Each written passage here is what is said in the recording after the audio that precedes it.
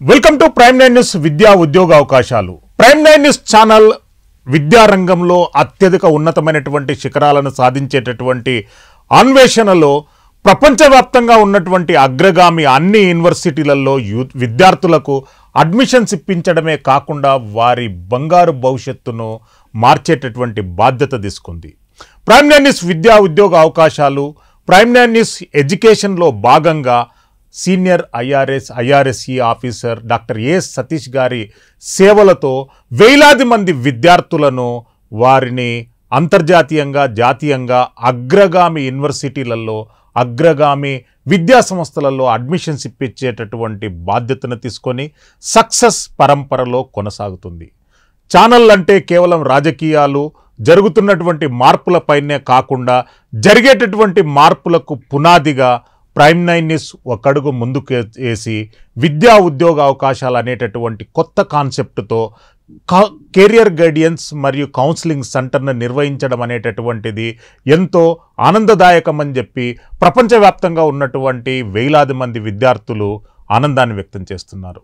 Prime 9 news యాజమాన్యం సౌజన్యంతో కొనసాగుతున్నటువంటి విద్యా ఉద్యోగ అవకాశాలు career guidance and call and meet your doctor Satish అనేటటువంటి కార్యక్రమం ద్వారా ప్రతిరోజు పదుల సంఖ్యలో విద్యార్థులు కార్యాలయానికి రావడం, వాళ్ళ కెరియర్ను బంగారు బాటలో మలుచుకోవడంలో సక్సెస్ఫుల్గా మారుతున్నారు. ఎంతోమందికి ఎన్నో అడ్మిషన్స్ వచ్చాయి. అందులో మనతో పాటు ఒక సక్సెస్ మోడల్గా ప్రణీత్ సూరప్నేని మన ముందున్నారు. ప్రైమ్ 9 న్యూస్ విద్యా ఉద్యోగ అవకాశాల నుండి Praneeth సూరప్నేనికి congratulation. Praneeth, how are you?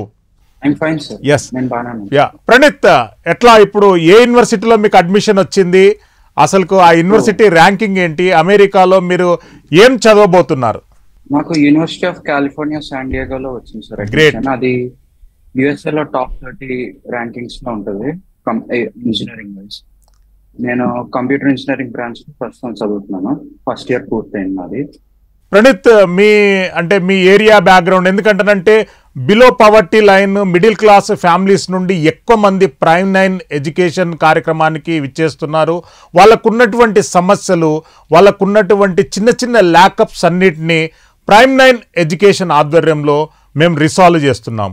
Me background ఏంటి? మీ పర్సనల్ బ్యాక్గ్రౌండ్ ఏంటి? కొద్దిగా మీ గురించి స్మాల్ ఇంట్రడక్షన్ ప్రణీత్. నేను వైజాగ్ లో పుట్టి పెరిగాను సార్. ప్రస్తుతం రాజమండ్రిలో ఉన్నాను లాస్ట్ 5 years. నేను ఇక్కడ తిరుమల జూనియర్ కాలేజ్ లో చదువుకున్నాను 9th నుంచి. గ్రేట్. మెయిన్ గా ఐఐటికి ప్రిపేర్ అయ్యాను. అలానే సతీష్ గారి గైడెన్స్ లో ఇలా ఫారెన్ కి వెళ్దామని SAT కోచింగ్ కూడా తీసుకున్నాను. అలా ఇప్పుడు UCST లో చదువుకుంటున్నాను. ఎస్, మీకు డాక్టర్ సతీష్ గారి సర్వీసెస్ మీకు ఎట్లా అనిపించినాయి? ఎందుకంటే కెరియర్ గైడెన్స్ అనేటటువంటిది కమర్షియల్ యాంగిల్లో ఉన్నది. ఇప్పుడు 2 రాష్ట్రాలలో వాళ్ళు కౌన్సిలింగ్ సెంటర్స్ అంటని చెప్పి వాళ్ళు ఎన్నో రకాలుగా లక్షలాది రూపాయలు డబ్బులు వాళ్ళకు వెచ్చించినా కానీ ఎవరికి అడ్మిషన్ రానటువంటి ఎన్నో అంశాలు చూస్తున్నాం. ప్రైమ్ 9 న్యూస్ ఒక ప్రయోగాత్మకంగా విద్యను అభ్యసించాలనేటటువంటి కుతూహలం ఉన్నటువంటి ప్రతి విద్యార్థికి ఒక బంగారు బాటను చూపెట్టాలనేటటువంటి అంశంతో ముందుకొచ్చింది. మీరు ఎట్లా ఫీల్ అవుతున్నారు? ప్రైమ్ 9 న్యూస్ డాక్టర్ సతీష్ గారు ఇచ్చినటువంటి కౌన్సిలింగ్, ఆయన ఇచ్చినటువంటి గైడెన్స్, ఆయన చూపెట్టినటువంటి ఇన్ఫర్మేషన్ మీకు ఎట్లా ఉపయోగపడింది? సతీష్ గారు నాకు చాలా హెల్ప్ చేశారు సార్. నాకు రుణపడి ఉంటాను. నాకు ఫ్రీగా గైడెన్స్ ఇచ్చారు. ఎందుకంటే ఇది చాలా కాంప్లికేటెడ్ ప్రాసెస్ అన్నమాట. సో ఆయన ప్రతి స్టెప్ లో నాకు ఏ యూనివర్సిటీస్కి అప్లై చేయాలి, ఎలాంటి కోర్సెస్ సెలెక్ట్ చేసుకోవడం బెస్ట్, ఎగ్జామ్స్ లో కూడా ఎలా పర్ఫామ్ చేయాలో దానికి నాకు చాలా గైడెన్స్ ఇచ్చారు. ఇప్పుడు నేను UCSTకి వెళ్ళడానికి కారణం కూడా ఆయనే. అలానే నాతో పాటు చాలా మంది స్టూడెంట్స్ కి ఆయన గైడెన్స్ ఫ్రీగా ఇచ్చారు. సో ఆయన చాలా విలువైన మార్గదర్శిగా నాకు నిలిచారు నా జీవితంలో. యూనివర్సిటీ ఆఫ్ కాలిఫోర్నియా అంటే ప్రపంచంలోనే అగ్రగామి యూనివర్సిటీలలో ఒక స్థాయిలో ఉన్నటువంటి యూనివర్సిటీ. అక్కడ ఉన్నటువంటి అడ్మిషన్ ప్రాసెస్ కానివ్వండి, స్టడీస్ క్యారిక్యులం కానివ్వండి, సబ్జెక్ట్ వైజ్ అలాట్మెంట్ కానివ్వండి, ఎట్లా ఉన్నాయి అక్కడ? ఇక్కడ స్టడీస్ చాలా బాగుంటాయి సార్.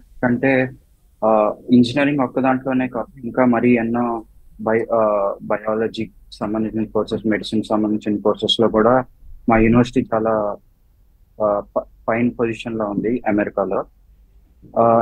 ఎంతో మంది విద్యార్థులు అన్ని దేశాల నుంచి వస్తారు, చైనా, జపాన్, మన ఇండియా నుంచి కూడా చాలా మంది విద్యార్థులు ఉంటారు. ప్రణీత్, అంటే university of California San Diego అంటే అక్కడ ఉన్నటువంటి అట్మాస్ఫియర్ కానీ, కాలిఫోర్నియా అంటేనే మన 2 తెలుగు రాష్ట్రాల నుండి చాలా వరకు విద్యార్థులు కానివ్వండి, ఉద్యోగస్తులు కానీ అక్కడ సెటిల్మెంట్ అయ్యారు. మీకు ఎట్లాంటి అట్మాస్ఫియర్ కనిపించింది అక్కడ? ఇక్కడ అట్మాస్ఫియర్ ఎప్పుడు చాలా కాంపిటేటివ్ గా అందరూ చదువుతూ ఉంటారు సార్. అంటే మనం రెస్ట్ తీసుకుంటే వెనకపడిపోతున్నాం. ఆ, ఎప్పుడు చదువుతాను, మనకి ఉపయోగపడే పనులు చేసుకుంటూ ఉంటే మనం ఎంత ముందు ఉంటే అంత మంచిది సార్. ఎందుకంటే ఇక్కడికి ప్రపంచం నుంచి ఎంతో మంది వస్తారు, చాలా ఎక్కువ పోటీ ఉంటుంది. ఇంజనీరింగ్ అయిపోయిన తర్వాత కూడా జాబ్స్ కానీ, లేదా దాని తర్వాత మాస్టర్స్ చేయడానికి కానీ చాలా పోటీ ఎక్కువ ఉంటుంది.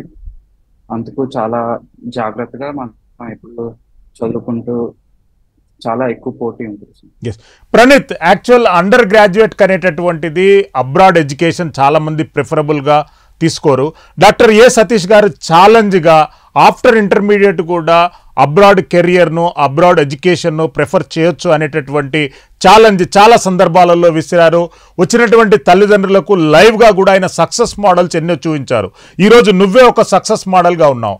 ఎలాంటి సజెషన్ ఇస్తావు? ఎందుకంటేనంటే ఇంటర్మీడియట్ కంప్లీట్ అయినటువంటి విద్యార్థులు ఫారెన్లో హయ్యర్ ఎడ్యుకేషన్స్ గురించి సెటిల్మెంట్ కావచ్చు అనేటటువంటిది నువ్వు ఎట్లా ఎక్స్ప్లెయిన్ చేస్తావు దాన్ని?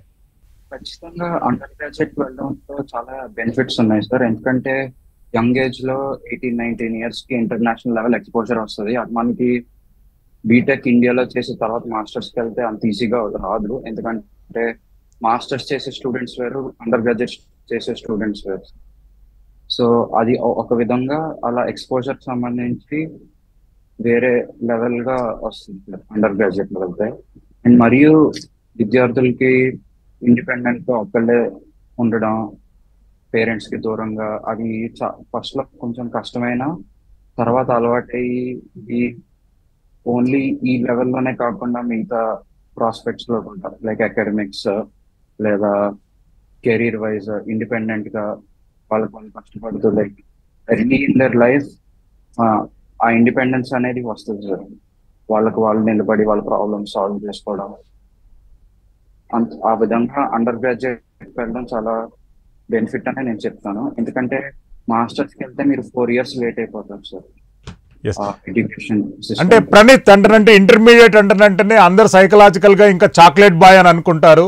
చాక్లెట్ బాయ్ ఒక్కసారిగా యూనివర్సిటీ ఆఫ్ కాలిఫోర్నియా లాంటి పేరెన్నికైనటువంటి వాటిలలో అడ్మిషన్స్ వస్తే వాళ్ళు అక్కడ ఉన్నటువంటి కాంపిటీషన్ కానివ్వండి, అక్కడ ఉన్నటువంటి కాస్మోపాలిటన్ కల్చర్ను కానివ్వండి ఎట్లా యాక్సెప్ట్ చేస్తారు అనుకుంటున్నారు?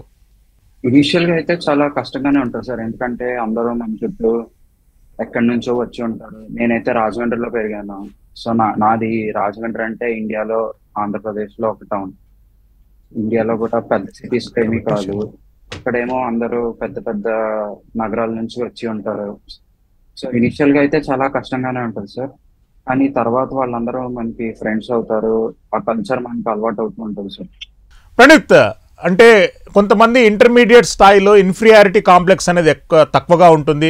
కమ్యూనికేషన్ స్కిల్స్ కానివ్వండి, వాళ్ళకి ఎందుకంటేనంటే తల్లిదండ్రులను వదిలిపెట్టిపోతే మనం ఎట్లా ఉండాలి అనేటటువంటి ఆ అంశం కానివ్వండి, చాలా చాలా అంశాలు ఉంటాయి. మీకున్నటువంటి క్వశ్చన్స్, మీకున్నటువంటి డౌట్స్తోని డాక్టర్ ఏ సతీష్ గారి దగ్గరికి వచ్చాక మీకు ఎట్లా సాల్వ్ అయ్యాయి అవన్నీ? నేను ఇంటర్మీడియట్ లో ఉన్నప్పటి నుంచి నాకు ఫారెన్కి వెళ్ళాలని ఐడియా వచ్చింది సార్. అప్పుడు నేను మా పేరెంట్స్ తో కలిసి ఏ సతీష్ గారిని కలిసాను. ఆయన నాలో ఇంట్రెస్ట్ చూసి నాకు హెల్ప్ చేస్తాను అన్నారు.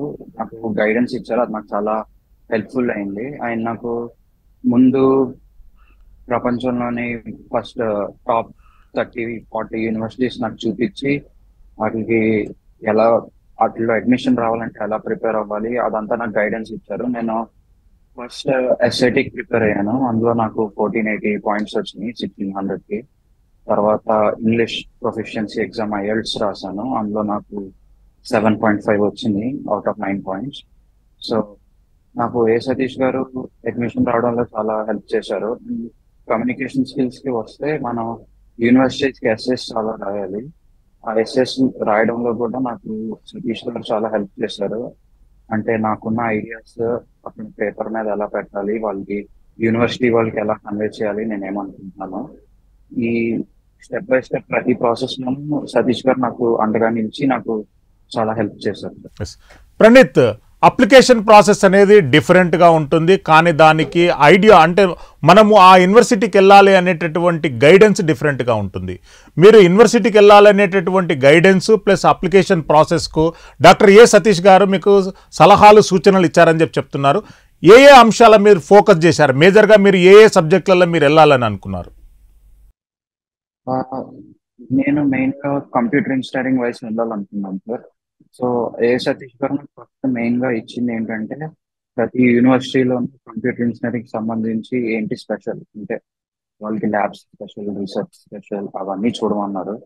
అవన్నీ చూసి నా అప్లికేషన్ లో వాటికి సంబంధించిన ఇంట్రెస్ట్ ఎలాంటిదో, నేను అక్కడ యూనివర్సిటీలో చదివితే నాకు ఎలాంటి ఆ రిసోర్సెస్ నేను ఎలా వాడుకుంటానో వాళ్ళకి ఎలా కన్వే చేయమని చెప్పారు.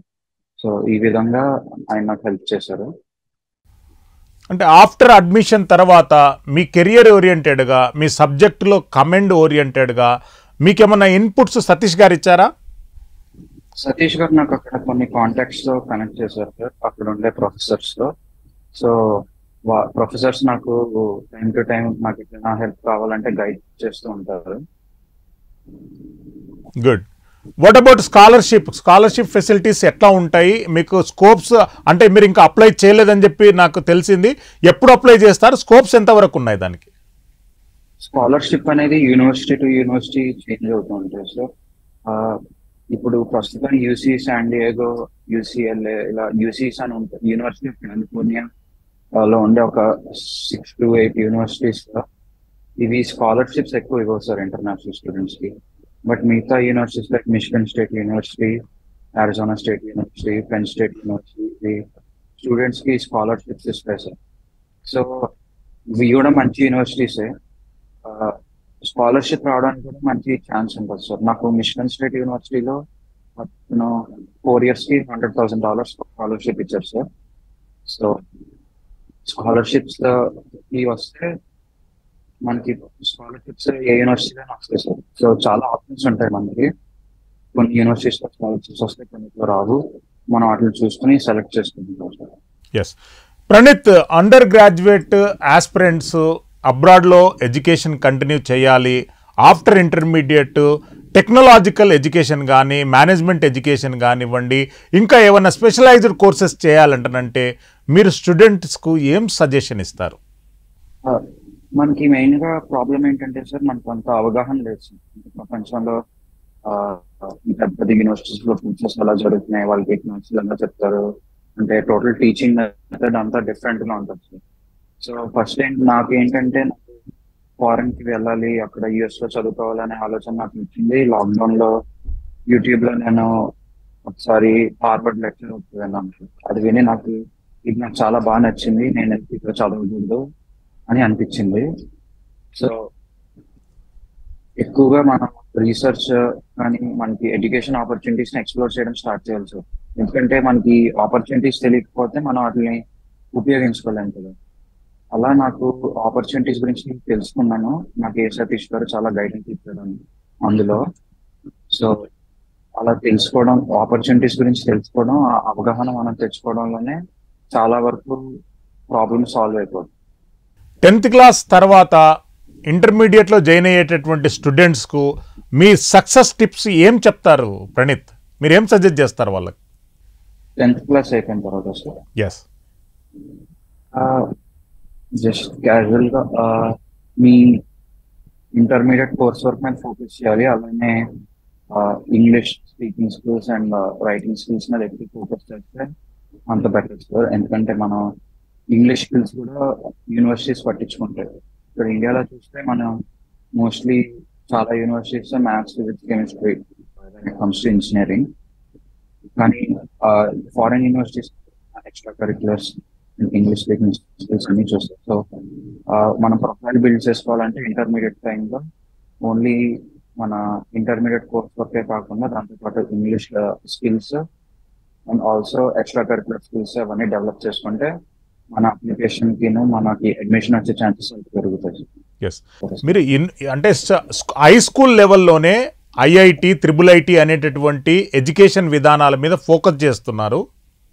వాళ్ళు యూనివర్సిటీస్లలోకి వచ్చాక, అంటే వరల్డ్ వైడ్ టాప్ మోస్ట్ యూనివర్సిటీలలోకి వచ్చాక వాళ్ళు అంటే అక్కడ 10th క్లాస్ స్టాండర్డ్లో చదువుకున్నటువంటి ఎడ్యుకేషన్ ఉపయోగపడుతుందా? వరల్డ్ క్లాస్ యూనివర్సిటీస్ ఎస్, అంటే ఇప్పుడు నేను చదివే దాంట్లో నాకు ఇంటర్లో నేర్చుకుంది అని ఉపయోగపడుతున్నాను. ఎస్ ఎస్, అదే. నేను ఇంటర్లో నాకు ఐఐటి జేఈ కోచింగ్ నేను తీసుకున్నాను, అది కూడా నాకు బాగా వచ్చింది. సో మ్యాథ్స్, ఫిజిక్స్, కెమిస్ట్రీ నాకు చాలా స్ట్రాంగ్ ఫౌండేషన్స్ ఉన్నాయి.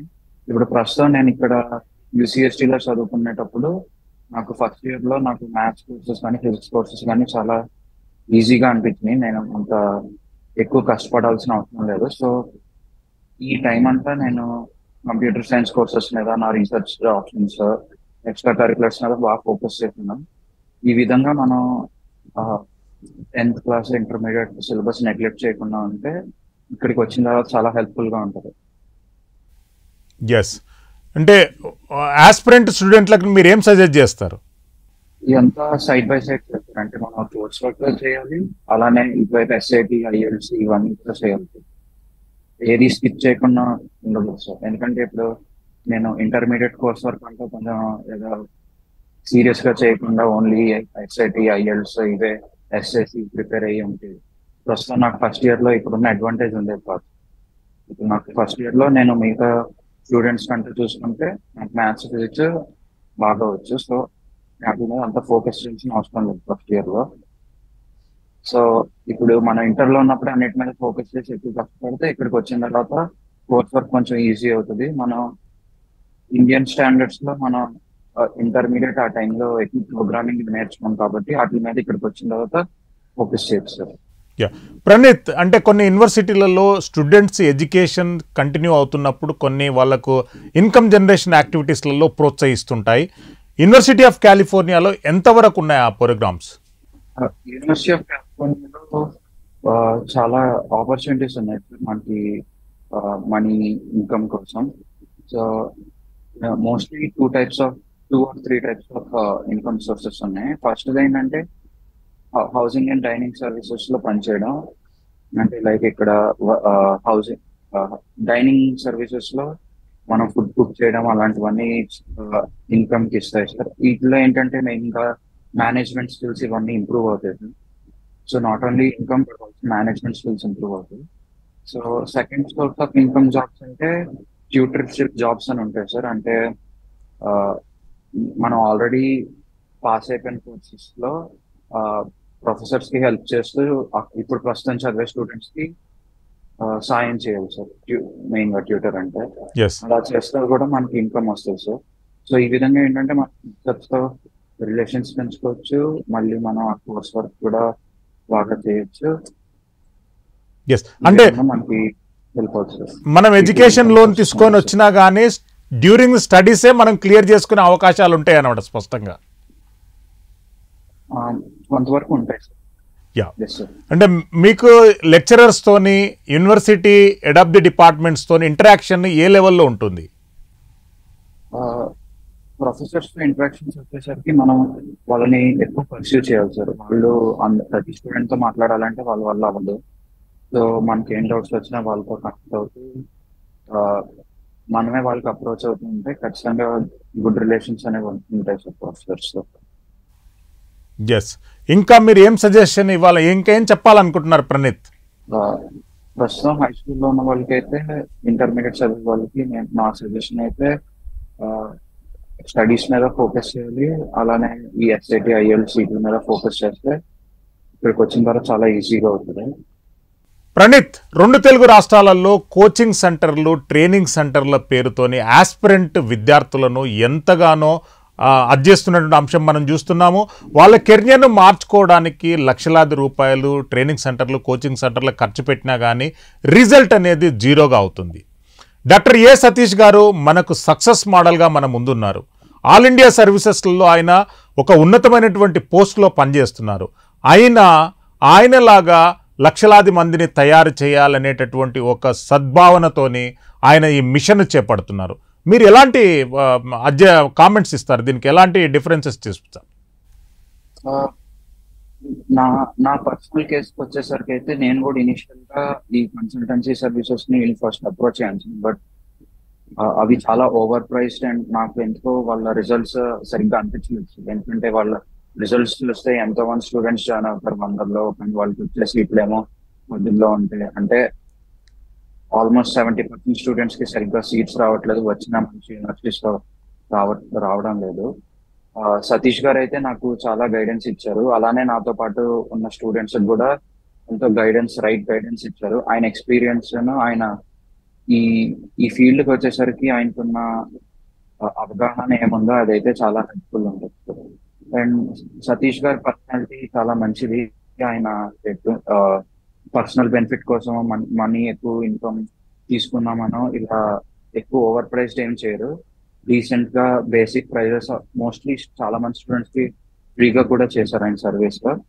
సో ఆయన కమర్షియల్ గా కాకుండా సర్వీస్ ఓరియంటెడ్ గా స్టూడెంట్స్ ని గైడ్ చేస్తున్నారు. సో ఆయన దగ్గర గైడెన్స్ తీసుకోవడం నాకు చాలా బెనిఫిట్ అయింది.